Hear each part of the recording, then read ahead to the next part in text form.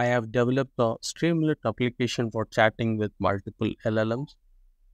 In this application, you can select any LLM model and start chatting. For example, in this, I've selected Microsoft V3. Let's start putting our question. Okay, so and this application is streaming enabled. You don't need to wait for the response completion. So as soon as it's getting a response, it will start displaying. While it's doing, I can go ahead and select, and also it gives you the response time. Now I'll go ahead and select next model and asking the same question or different question. So it is session enabled. You'll be able to keep track of your previous questions. Before we get started, I'm regularly publishing videos on artificial intelligence, Python, Java, and Node.js, and other technical and informative videos on tech nuggets. Please subscribe it, share it, and like it. Let's get started. Okay, what are the requirements? One of the prerequisites is you should have a Ollama installed on your local system and it should be running. If you don't know the Ollama thing, then you can go to the site and download. It's an easy process to do that. And if you are still unaware, not clear, and I've made another video about it, and go ahead and do it. Once you have that, then go on. Then you have a Streamlit, then llama index LLMs, Ollama. These are the pip requirements. Let me do the code walkthrough, starting with imports. Streamlit, which is required for UI component. Then we have a llama index core LLMs for chat messages. Then logging, we have a time. Then Ollama, this is for integrations, Ollama integration. And then we have request and JSON. And also we set a log level for dev environment as a info so that you can see all the messages. Then we see the session level st.session state. We are clear it and we are preparing for chat history. Now let us see some of the important functions. That is one is get models. So this model is going to retain a list of models which is deployed on Ollama. The URL localhost 11434. As you know, the prerequisite is Ollama should be installed and up and running, while by default it's running on this port 11434. And this particular URL API request URL will return a list of models. It is equivalent of giving a command of Ollama list. You see the names. These are the names it's going to return in the JSON format. That's what you get. You convert as a UTF-8 and finally you convert that as a JSON, finally return as a list of models.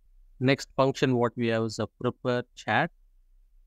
It is going to take the model and message as the input and is going to prepare the model with the Ollama. For example, here it's going to instantiate Ollama model with the provided model and timeout, and it'll create as a LLM object. And very importantly, the LLM will start with the stream chat so that you don't have to wait for the response completion. So as soon as it gives a response, it will start displaying it. So how it's doing st.empty with the response placeholder. As a token arrives, it's appending to this placeholder and writing as a response and logging this as an info and returning the response. Finally, we have a main function which is going to display the UI element. Starting with the title, this syntax is for rainbow color, and logging the info as starting as abstracted. Then we are going to do the model selection by calling get models as in select nodes, and you log that selected model. Then we have a subheader. In the subheader, you display the selected model. Then we have a prompt. In the prompt, we call st.chat input and to a prompt. In this prompt, whatever we enter, we are going to append this simply st.session state in the messages with the role user and the content as a prompt, whatever prompt user enters, and logging the same. And we are displaying the same message or to whatever the user entered. Then we are trying to get the response. How are we getting this? In the list of message while iterating, we are checking the role, if not assistant. So there are two roles. One is the user, that's the user who's entering the prompt. Assistant is the LLM who's responding. If the last message is not from the assistant, that means you are not responded, you are not received the response. We are going to generate the response by calling prepare chat. So for that, and meanwhile we are doing a start time so that we will get the response time calculation.